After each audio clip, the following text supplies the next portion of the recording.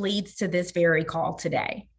Our main goal for this special CAN update is to provide a basic overview of the process related to the allocation of the American Rescue Plan, or ARP for short, funds here in North Carolina. In addition, we hope to provide some ideas of ways advocates can have an impact on this process by working together on some key priorities. And that is exactly why we want to hear from you. So please take a second today to complete the ARP appropriation survey. We will have that link in the chat box during this call. So with that being said, we are thrilled to be joined today by an expert panel, including Suzy Khachaturyan, Policy Analyst for the North Carolina Budget and Tax Center, Matt Crouse, Assistant Secretary for Government Affairs for DHHS, Vikki Crouse, Policy Analyst and KIDSCOUNT Program Director here at NC Child, and Elizabeth Byrum, Campaign Specialist, also here at NC Child. Suzy will begin things by providing an overview of the process related to ARP funds and other key insights.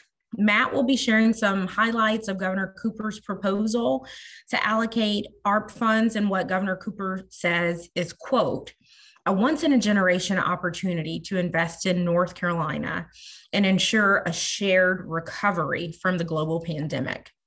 Vikki will talk about a historic opportunity related to lead mitigation and how that ties into ARP funds designated for North Carolina.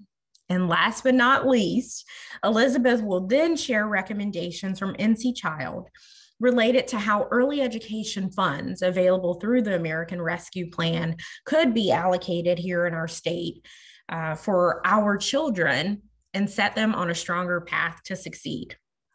And remember, during the presentations, feel free to use the chat box should you have any questions or comments. And after all the presenters have gone through, we will have time to answer questions, hopefully. So let's get started. So Suzy, I'm going to turn it over to you. Awesome. Thank you, Tiffany. So I just put a link in the chat to a Google Doc that I don't necessarily want you looking at while I'm presenting, but just wanted to be sure to share that sooner rather than later because I only have 15, I think I have about 15 minutes. Tiffany, correct me if I'm wrong. And I have a lot to get through. So yes. And Suzy, I'm your timekeeper. So if I interrupt you, don't take it personally. Yes. No, please do. And I also can't see the chat while I'm talking. So yeah, feel free to interrupt me if anything goes awry. Alrighty, so yeah, so I have 15 minutes to get through a lot of content, but I have many resources in addition to the Google Doc that I shared in the chat.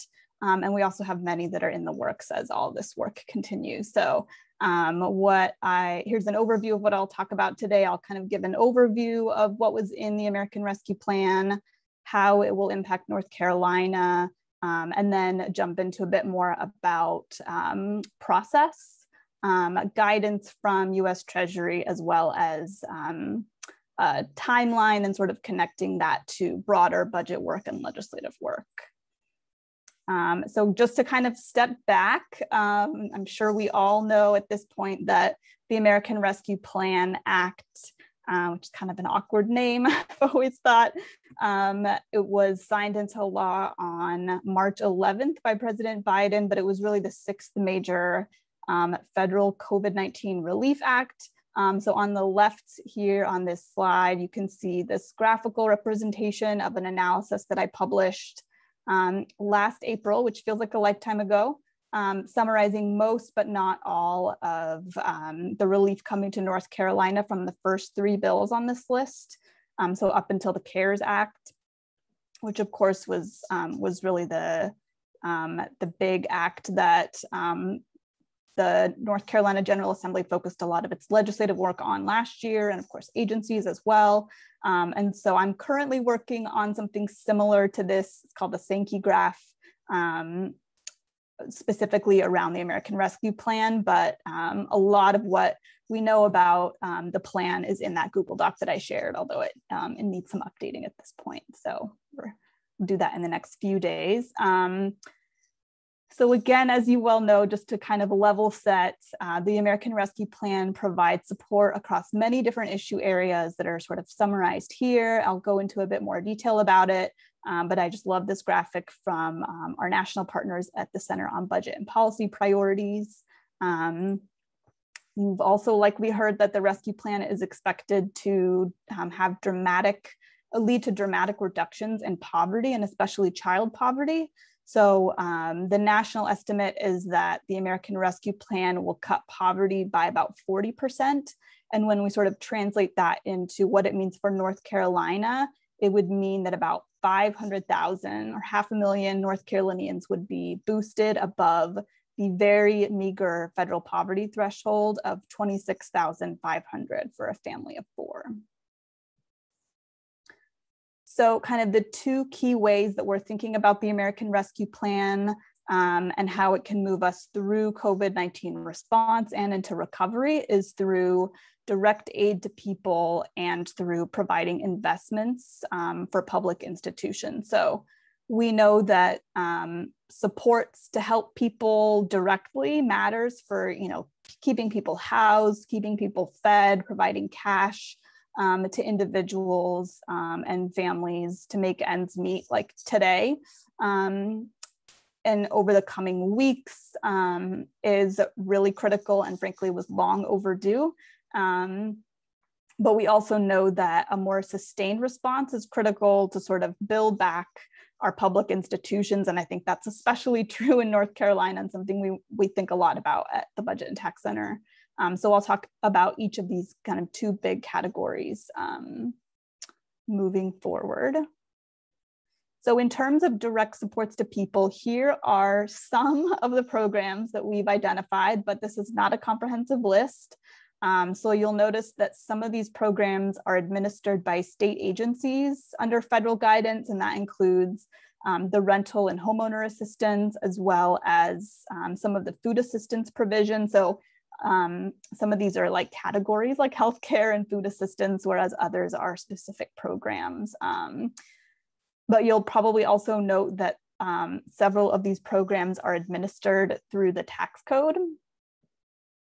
So on that note, the three sort of key ways to get cash to family that came through the American Rescue Plan are through the economic impact payments, also known as the stimulus checks that many people saw direct deposited into their bank accounts, the Earned Income Tax Credit or EITC expansion, as well as the Child Tax Credit or CTC expansion. The website that I've included here, findyourfunds.org, is something that was just launched this week by some of our legal service partners in Massachusetts. It's probably one of the best public-facing websites that I've seen so far. I think the information is pretty accessible if folks are in different situations and don't know what they need to do to get these funds. I will say that my one qualm with it is that it kind of emphasizes ways that folks can pay to get tax assistance. And we know that there are also ways to get free and good resources. And by good, I really mean, trustworthy, accurate, IRS certified ways to get tax assistance through online software and through VITA sites, and there are income requirements to be able to access those. That's all described in that website and others. I also have some other resources that I can share if any follow-up materials are being sent around immigrant eligibility for the third set of stimulus payments, which is different than the prior two stimulus payments. So just briefly, for the sake of time, with respect to what you all can do as advocates and or direct service providers or just in your communities, is to get information out to people about eligibility and especially what action is necessary of them. So even though tax day, which this year was May 17th, even though tax day has passed, you can still file your taxes anytime without a penalty if you are owed a refund. So for the people who are least likely to get these direct payments or these tax credits because their income is low enough that they don't need to file, those are especially the folks that, that should be filing now, even though tax day has passed. And so ensuring that people, especially those vulnerable economically and socially, is ongoing work. And of course, documenting the benefits that these tax credits have, especially given that North Carolina did away with our EITC, our state EITC many years ago, and our advocacy work around trying to get that reinstated. So in kind of shifting to the public investments or the public investments, public infrastructure aspect of the American Rescue Plan, here's just a very, very high level summary of what's called the state and local fiscal recovery funds. And so you'll see that there's a significant amount of money going to the state, $5.4 billion. Half of it is coming this year and half of it is coming next year. I'll talk more about that. There's a whole host of issue-specific funding that you will see a bit more about on the next slide. Many of those funding streams, if not all of the funding streams, are going to state agencies to then pass on to local governments and local communities. In addition to that, there is $3.4 billion going to metropolitan cities, all 100 counties in North Carolina, as well as other governments, including towns. So here are some of the issue-specific funding areas that I mentioned. Again, some of these are just like big categories, like childcare, as many of you I'm sure know, has 2 primary funding streams.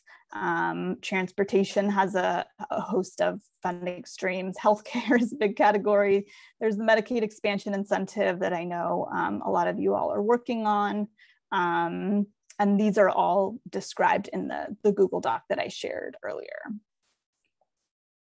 So there is trying to guide the General Assembly on how to spend $5.4 billion comes with a lot of advocacy opportunities. And so just these are really, really broad, but engaging with, because a lot of the issue-specific funding, in addition to a lot of the other state funding, is going to state agencies, engaging with the state agencies around priorities for where funding should be directed to, as well as aligning funding streams to support long-standing systems that have been underinvested in North Carolina, as well as addressing systemic barriers, are again, like really, really high level, but really important for us to think about as advocates, for those of us that are advocates. So kind of, I'm going to spend maybe a minute just quickly going over what was in the US Treasury guidance. And this content is all literally copied and pasted from a fact sheet that I just created. So I can also share that after my presentation. So the state and local fiscal recovery funds, again, this is the $5.4 billion that's going to the state and the $3.4 billion that is going to various local governments in North Carolina. Those dollars must be allocated by the end of 2024 and spent by the end of 2026. There is really, really broad guidance. There are examples in Treasury guidance about, how examples of how funding can be used within these broad categories that are listed here on the slide.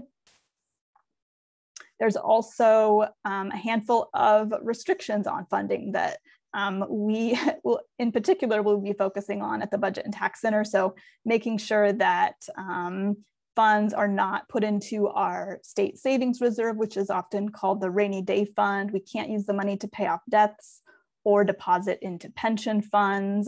We cannot have new net tax cuts to state tax revenue, or that will result in an equivalent reduction in the federal recovery funds. Touch more on that in a moment. And then the funds can be used for infrastructure, but it is limited to broadband, water, and sewer infrastructure. It cannot be used for general infrastructure. Some key approaches that are outlined in the Treasury guidance are prioritizing supports for those hardest hit by the pandemic, and in particular, low-income workers and communities, as well as people of color that we know have been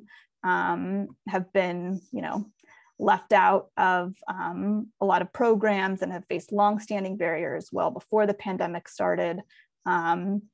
Emphasizing to that point, reaching those who have been left out. It's also worth noting that there's no federal requirement that grantees ask about immigration status. And so making sure that that immigration status requirements, whether it's explicit or sort of a de facto limitation, for example, by requiring a driver's license or a social security number, ensuring that that is maintained at the state and local implementation is really key. And then engaging constituents and communities in planning for how dollars are allocated and providing insights as to what your communities are experiencing so that they can guide state and local leaders as to where funding should go. So again, in terms of the timeline, this is multi-year funding. We have a few years, so 3 years to allocate the dollars, and then 5 years, about 5 years to spend the dollars. Some of these decisions have already been made. So Senate Bill 172, which was signed by the governor a couple of weeks ago, includes appropriations for 29 issue-specific federal grants. And so what that did was basically allow state agencies to allocate the funds based on the federal guidance. House Bill 947 includes broadband expansion, and that utilizes some funds from the American Rescue Plan. And then House Bill 334 began as a job grants program bill, and then I believe it was last week, there was a proposed committee substitute put forth that included a whole host of what would be really devastating tax cuts for North Carolina. And when they are fully implemented, it would reduce our tax revenue by over $2 billion. Currently, the fiscal note only takes us to a few years out. So we don't even know the full scope of how harmful the impact would be. Those tax cuts were crafted in a way where it would eliminate the corporate income tax along with other tax changes, but those changes do not start until 2024, and that was done intentionally because of the requirement that dollars be allocated by 2024. So it intentionally sort of goes around the no net tax cut provision. I know I'm right up against 15 minutes, but I just have like one or two more like really broad slides. So, I've already kind of spoken about tax cuts. I think we sort of see this at the Budget and Tax Center as two key parallel processes. So encouraging bold ideas through the use of the American Rescue Plan dollars, as well as needing to push for a comprehensive general fund budget. We have over $7 billion in unreserved cash sitting in our state's bank account. We have a rainy day fund of $1.1 billion, and probably in the next week or two, we'll see an updated revenue forecast, although the one from February, seemed like we were better than expected in terms of our revenue growth during the pandemic. So again, this just sort of repeats what I've already said, which is that there's lots of local opportunities to engage, let elected leaders know about your priorities and what the needs are in communities. And so with that, there's my email address, and I'm happy to take questions at the end. Awesome. Thank you so much, Suzy. And it looks like our next presenter, the Matt Crouse, is here. So Matt, I'll go ahead and turn it over to you. Great. Thank you for having me. When I talked to Adam, he said, I'm going to come here to talk about the recovery plan, and I should just focus on North Wilkesboro Speedway. So I've got 10 minutes on the racetrack money. I think that's what everybody wants to hear about. No, so there's clearly quite a bit that is in the governor's ARPA proposal. So just to make sure we're all looking at the same space, I'm going to go ahead and share a link in the chat where folks can read the entire plan. It's very substantive, so I'm not going to obviously go through everything, but I'm going to hit on some of the highlights. So when we look at some of the HHS work within the governor's ARPA plan, it really breaks down into 6 categories. So the first category is contain the virus and end the pandemic, something I know that we're all incredibly anxious to do and cross the finish line with. And then that really looks at a couple of different pots of money. They're 2 of the bigger pots within the ARPA dollars. One is the vaccine money and the other one's testing and tracing. So looking at the vaccine money, what we'd be looking to do with that funding is to continue to make vaccine access easier. We want to continue to have smaller sites, mobile sites, homebound vaccine delivery, some mass sites when it's necessary and makes sense and would be logistically appropriate. Continue to do our outreach to historically marginalized populations, which we know some of that's been focused on vaccine hesitancy, but quite frankly, a lot of it's been around vaccine navigation, trying to help folks find access to the vaccine. Also looking to implement strategies to improve vaccine uptake. We've already started a little bit of this in 4 counties. We've been piloting some summer cash cards that we've given to both folks that come to get their first vaccine dose and also for people who drive folks to their first vaccine dose. And we've seen that be fairly successful. I've heard anecdotally one site that went from 4 people that came to get vaccinated a couple of weeks ago to 55 people last week.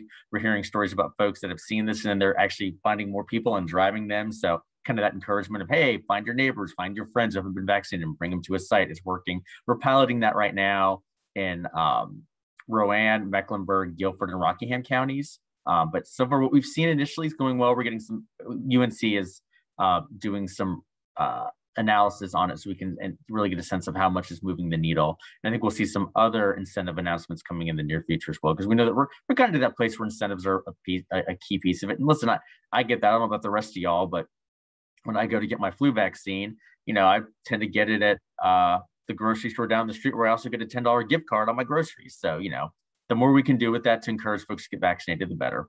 So that's sort of the first area of work, and 2 of the bigger buckets of money we're focused on are the vaccine and testing and tracing money. So the next area, I'm not going to spend really any time here because of the audience. I know this is a more child-focused meeting, but supporting aging adults in North Carolina, there's a lot of work there. So please take a look at the opportunities we have there. I'm going to then go to supporting hard-hit families, essential workers, and communities. So one of the big areas of here for funding, and say somebody with an early childhood background, one of the most exciting areas is all of the money that's available in the early childhood space. So the good news is it really kind of breaks down into 3 broad buckets. And the first 2 were allocated in Senate Bill 172 that got signed into law last week. So that's a little over $800 million for child care stabilization grants. And then also there's about, I think, another $15 million in CCDF funds that pass through, and we have that in our possession, so that's good. So what's left in the child care space is there's an additional $500 million to allocate from in CCDF funds.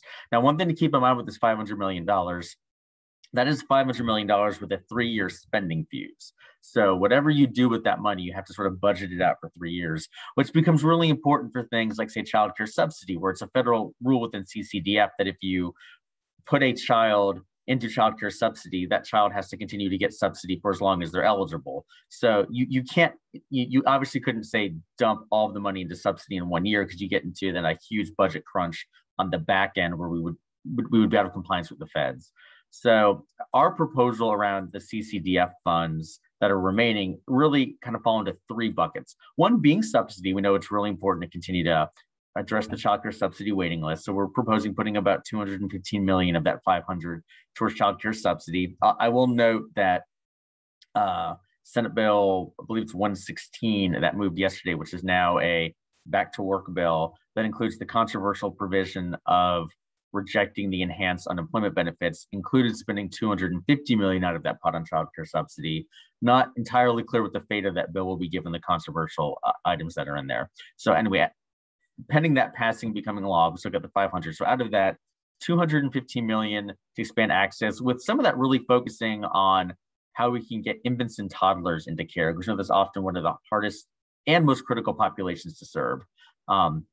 Another big area of focus with that money we'd like to do is increase the childcare workforce pipeline and focus about 220 million of that on childcare teacher recruitment and retention incentives. We know this has been a big topic of discussion.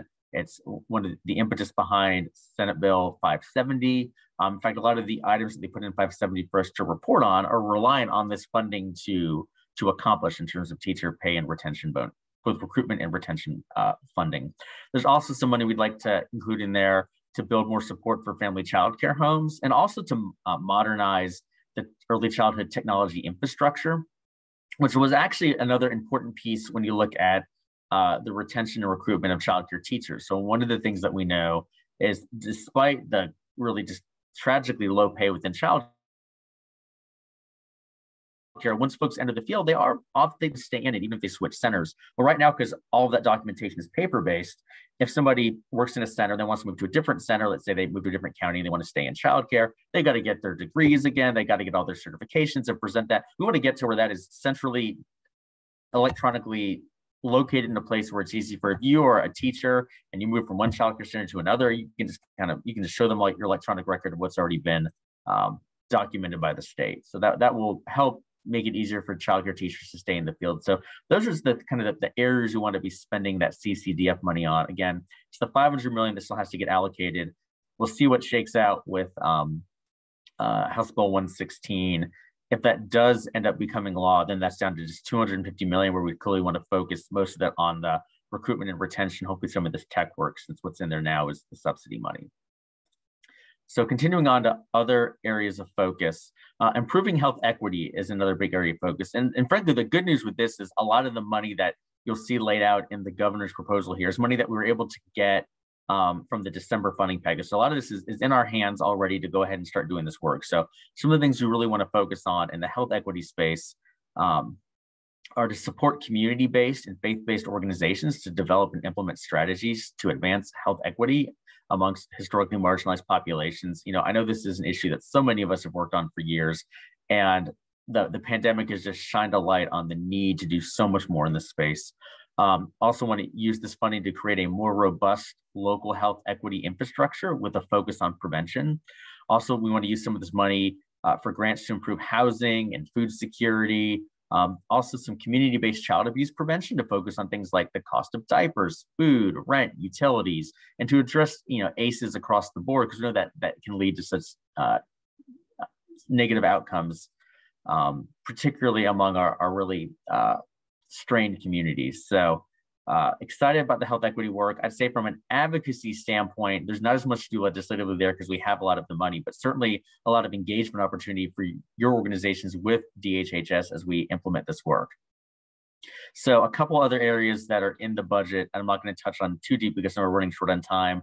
Strengthening the response to the mental health crisis. There's a fair amount of funding in there for that work. And then also a lot of money to upgrade our public health capacity and infrastructure. And one of the things I want to flag in there is the governor set aside $35 million for lead abatement in childcare and K-12 public schools, which is great, and frankly dovetails really nicely with House Bill 272, which I know NC Child has been working on, we've been supportive of, and has now been calendared for a Senate Health Committee meeting on Wednesday. So hopefully that funding for lead abatement will be approved by the General Assembly. Like I said, it pairs nicely with the bill that's moving.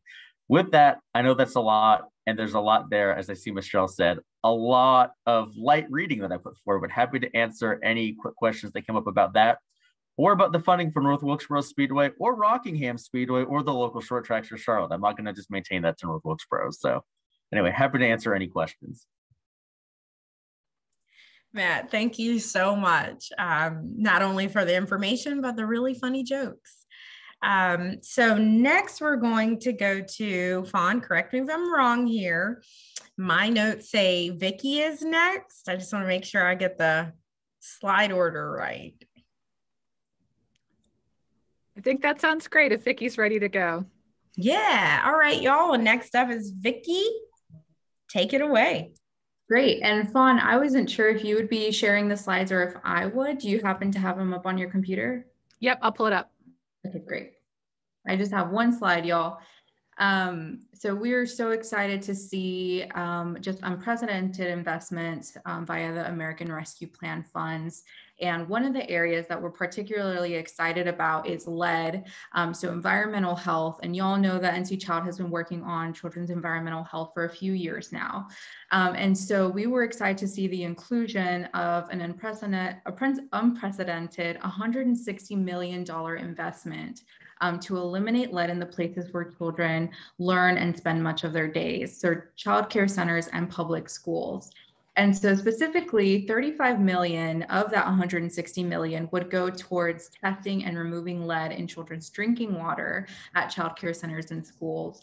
And another 125 million would go towards removing lead paint and asbestos in child care centers and schools.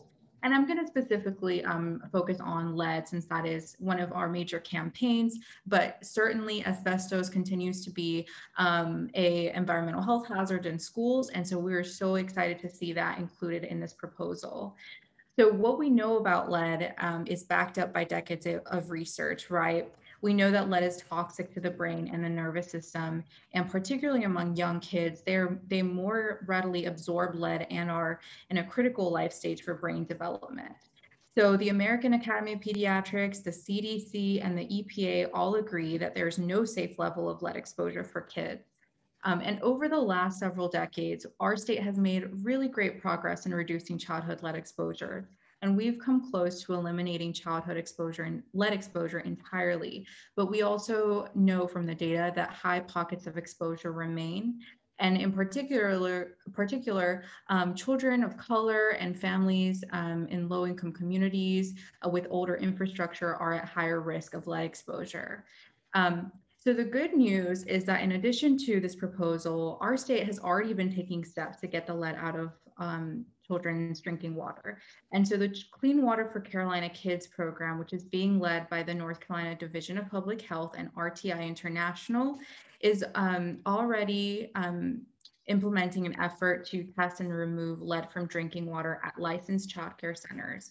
And based on that testing, we're finding that 1 in 10 child care centers have found lead above the state's hazard level for young kids.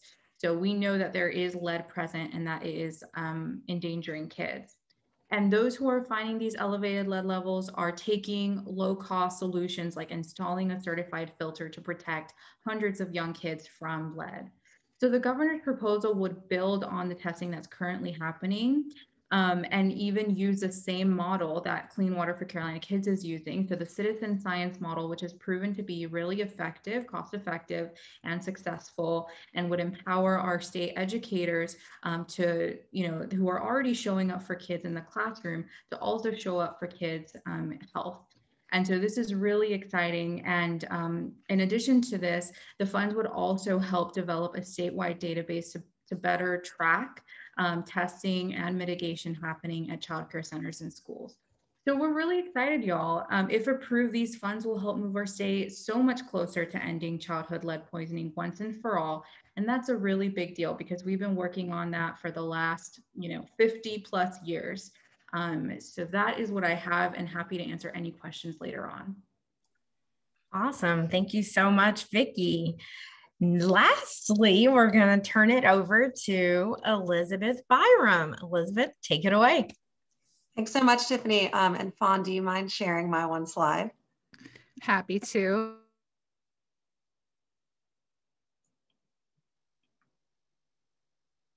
Perfect. Well, I'm just going to quickly go over some additional details and really look forward to any questions that folks have. But I'm focusing on early education. We heard a lot from Matt about the sort of various buckets of money. It really is a historic investment. We are so excited at NC Child about this $1 billion investment for early education in North Carolina. And so not to repeat a lot of what Matt shared, but it is a $1.3 billion investment of federal relief dollars from the American Rescue Plan, specifically for childcare. There are the two kind of main buckets, the stabilization grant program, which has already been received by the Division of Child Development.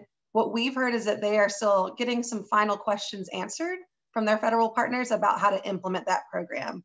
But we think it's really important to spread the word to providers of all kinds that this program is available. There will be an application process of some sort that we're waiting to learn more about, and are really relying on advocates to help support providers in making sure they get these critical funds. Another thing about the stabilization grant program is that we're really working to make sure some of those funds are going to be designated for compensation. And so the federal government has sort of strongly recommended that providers are able to use those dollars directly to benefit teachers and increase teacher pay, provide benefits. And so we think that's really important as well to have sort of a criteria that the money is used that way. We know that providers are very interested in supporting their teachers, and that we know that compensation has been a long-standing issue. So this is a great opportunity to kind of address that now and hopefully for the future. The second bucket, which is that $500 million, is really focused more on subsidy expansion, supporting families. And so again, we're really thinking about how can this be used now to address needs, but also increase our investment in the future for childcare. I'll jump just to the bottom real quick, but you'll see sort of our quick top priorities, again, are a three-prong approach. We're thinking about supporting teachers, increasing compensation and benefits, knowing that they are so committed to children and families and they deserve to be treated that way and receive a living wage. Expanding subsidy assistance. That's both expanding slots, as we saw in the governor's proposal for ARP, which we're excited about, but also thinking about expanding eligibility. Right now, we know that some families kind of experience what we call a benefit cliff, or they lose their subsidy eligibility and are still not able to necessarily afford care. And so thinking about, can we use some of this investment to really serve more families and also increase the families that are eligible for these funds? And then the last thing, which is really around programs, supporting programs and making sure they're sustainable and are able to serve their communities, it's specifically around the rates. So this is reflected in House Bill 574, but we're really thinking about using federal dollars as a bridge investment to this long-term need to increase our rates, the reimbursement that programs receive for families that have children on subsidy. And so again, I think the message here is that we have an opportunity with $1.3 billion to use that money for these priorities, and we also need state investment as well. And so to make these recurring investments, so it's really sort of trying to get this in both kind of budgets, if you will, pots of money, and why not use this incredible opportunity to build that bridge to long-term investment. One thing that I had up there, which is a little bit in the weeds, but we did have an additional bucket of money, which is about $16 million. I think Matt touched on this as well. That's actually a mandatory increase to our federal allocation of the block grant that we get every year. So that will be a permanent increase. And so looking forward to having, permanently some more money in addition to kind of this money that we get to use over the next 3 years. So that's kind of my high level summary. I'm happy to take any questions. Want to make sure we have time to get questions from folks for all our speakers. All right, so now we're going to move into the question and answer portion. So Fawn, if you want to, are you taking this on, or is it Adam? I can read out questions. There is definitely a question in the chat from Melissa Johnson, and this might be a good question for Matt about what kinds of resources might be directed towards children with special needs, mental health consultation and childcare, or early intervention.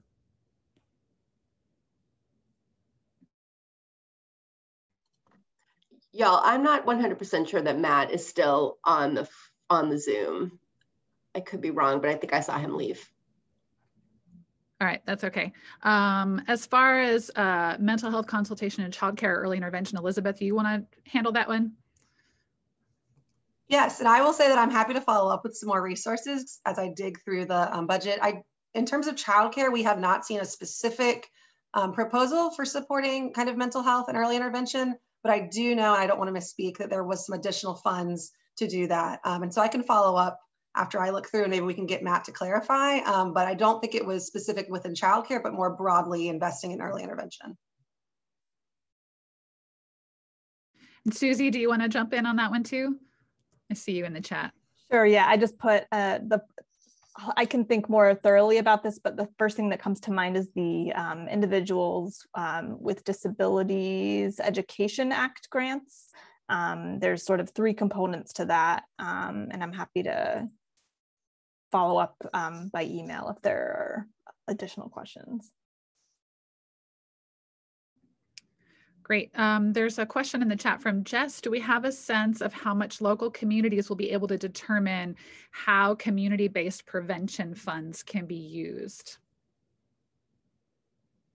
I don't know who wants to jump on that one.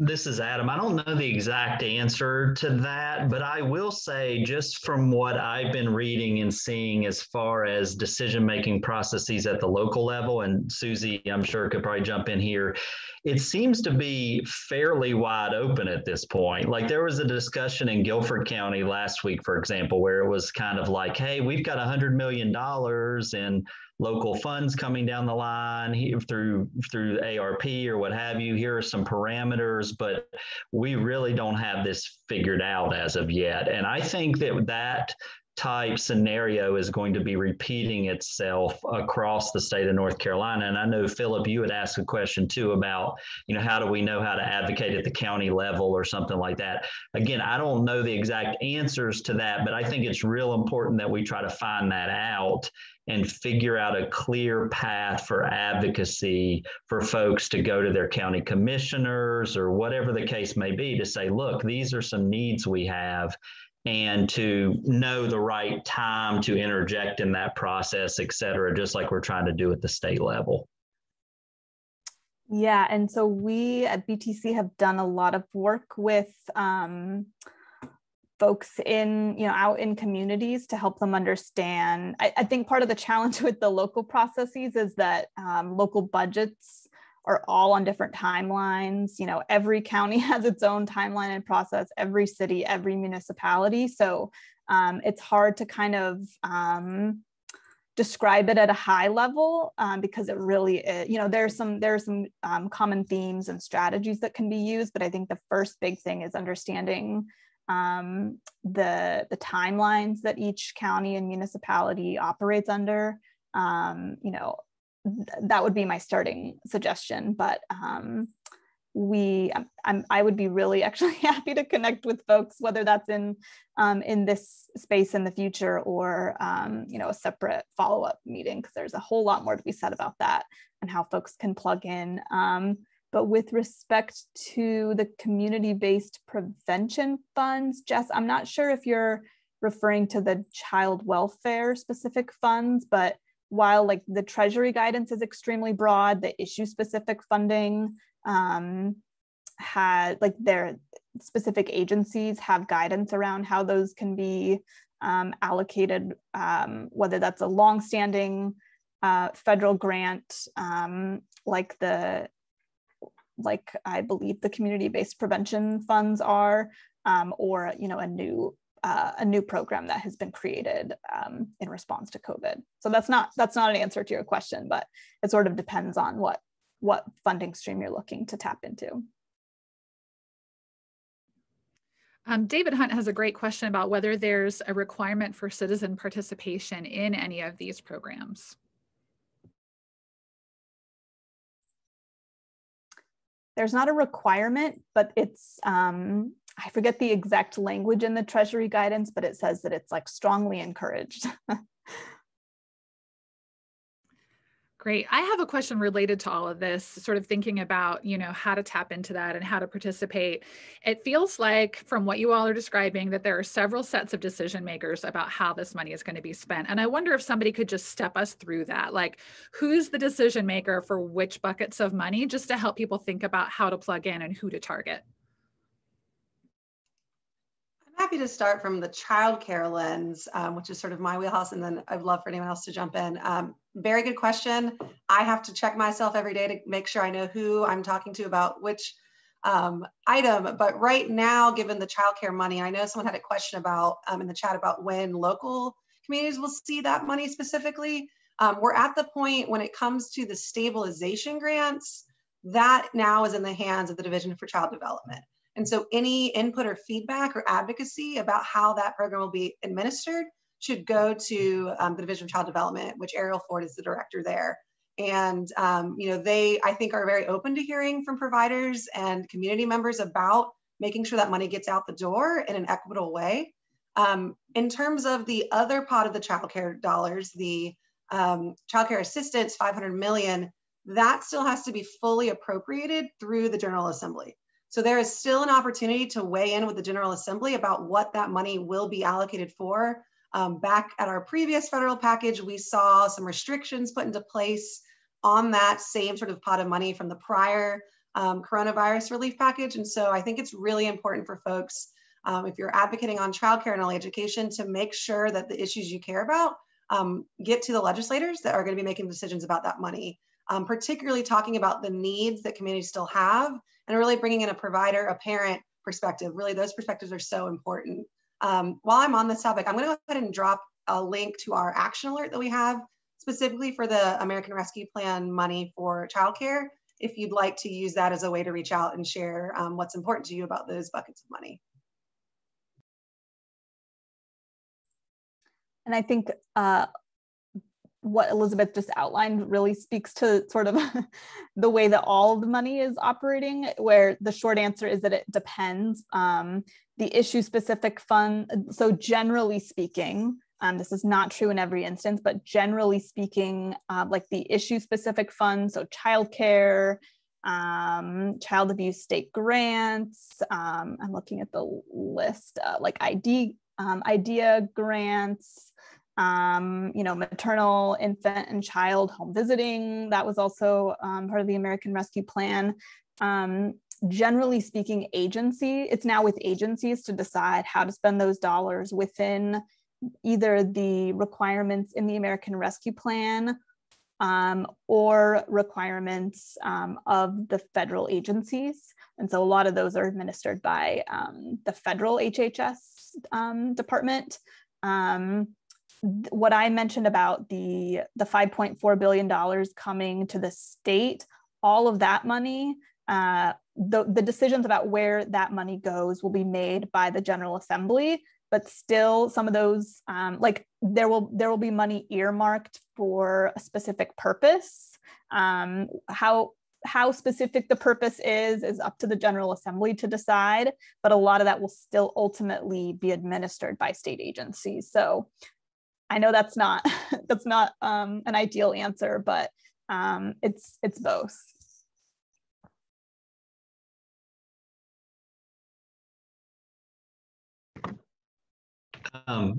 Quick follow-up, just not that this would ever happen, but what if there was disagreement on that legislation, for example, that funding, and it became like a partisan breakdown? Is that in that legislation, I'm assuming it would be subject to veto and having all that normal processes. If I'm correct about that, then what would the feds do? I mean, is there some trigger to allocate the money, or what would happen then? I think if it doesn't meet the deadline, like the December 31st, 2024 deadline to be allocated, we would lose it. But to the finer points of your question, I'm not sure. I would need to look more into what would happen, if we like break the rules, or if there's disagreement, or some kind of deadlock situation where the money doesn't actually get allocated. But that December 2024 deadline is really, really key.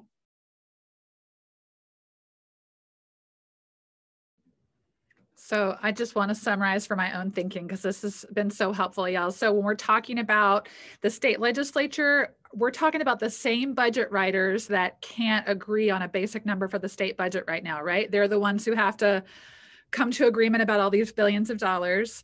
And then if they do their job, it goes to state agencies who will decide the finer points, and we can engage with them at that level. And then we've also got our county commissions in pretty much every county getting money coming in and figuring out what to do with it. So all those places are where everybody in this call should be plugging in. Is that kind of that's the bottom line there? Yes, and just not to make it even more complicated, but I think we would also, because of what they did last year, I think there's also some expectation that the state will also allocate money to local governments directly. And so I mentioned like the really broad flexibility within the Treasury guidance, but it would be the General Assembly could impose other requirements on local governments, whether that's around eligibility for who can receive money, or how a program has to be structured for folks to apply for money. Yeah, there's a lot of work to do. We have a question from Philip Belcher. How do we find out how much money will be going to each county? Yeah, so I can share my fact sheet in the chat, which includes a link to the Treasury guidance, but it includes a table of money going to a handful of metropolitan cities in North Carolina and the breakdown across all 100 counties. I can share that now. Thanks. I may have missed something. I don't think I see any other questions in the chat. Just want to lift up that we are definitely seeing some folks really concerned about sort of the lack of attention on kids with special needs and families with special healthcare needs who have really struggled during COVID. And we're already underfunded before that. So I see Melissa dropped her email into the chat. If folks want to connect around that, I will encourage you to take the survey that we shared that Tiffany talked about earlier, and I'll drop the link in the chat right now. We want to know what your priorities are for the American Rescue Plan funds, so that as NC Child is advocating at the legislature and the state agencies, that we know what y'all are looking for and can connect with you about that. So that survey link is back in the chat. And I think that's it for questions, unless more folks have other questions they want to ask in the chat. One more question. I'm sorry. I'm just a participant like everybody else trying to learn something. And Suzy, and maybe this, offline or somebody else can answer. I'm very concerned, going back to all of this, I'm very concerned that a lot of people, and hopefully I'm wrong, who are eligible for these increased child tax credit monies that are supposed to be hitting people's bank accounts starting in July, are not going to receive them because they have not filed their taxes and don't understand how to. Do you have any insight or perspective, like what type of numbers of people are we talking about that might be left out, et cetera? It's a very good question. I don't have those data at my fingertips. I think once we start talking about who's not receiving something, it gets a little bit dicey. It's always easier to measure who is getting something.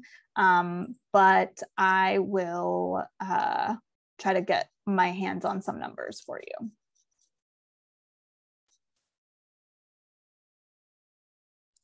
Excellent. Any other questions?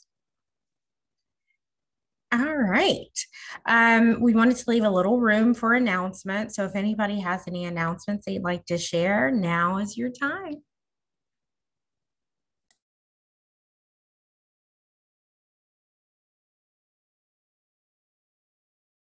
Bueller. All right. Well, I'm going to take the silence and give you guys 3 minutes back on your day. So happy Friday, and thank you so much for joining us today, and be on the lookout for the email version of this actual recording. Thanks so much, y'all.